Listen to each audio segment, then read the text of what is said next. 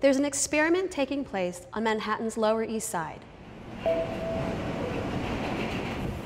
An innovative laboratory in one of the city's oldest communities.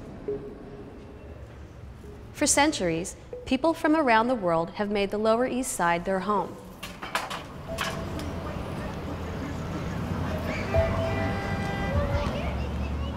In this densely populated area, one group of architects, engineers, and designers are exploring a new open space. They're designing the world's first underground park.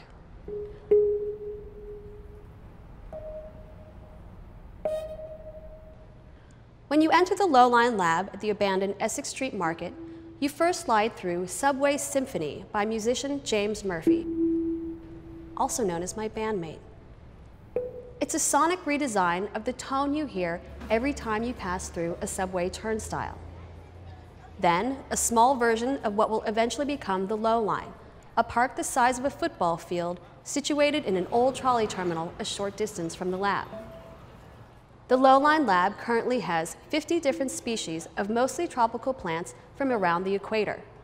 There are over 3,000 individual plants growing and thriving in this windowless space. On the roof of the lab, you'll find new solar panel technology that make it possible to gather and disperse natural light to a completely dark environment.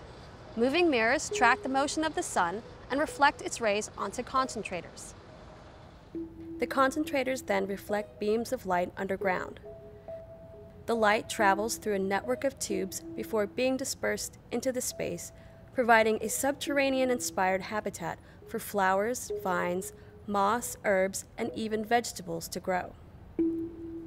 In the Lowline Lab, a series of experiments are conducted in an environment that mimics what will become the actual lowline. Okay, we're ready. Upon completion, the Lowline will be a respite for the surrounding community and an attraction for visitors from all over the world. It will be a public space for education, science, technology, and innovation in the heart of the Lower East Side.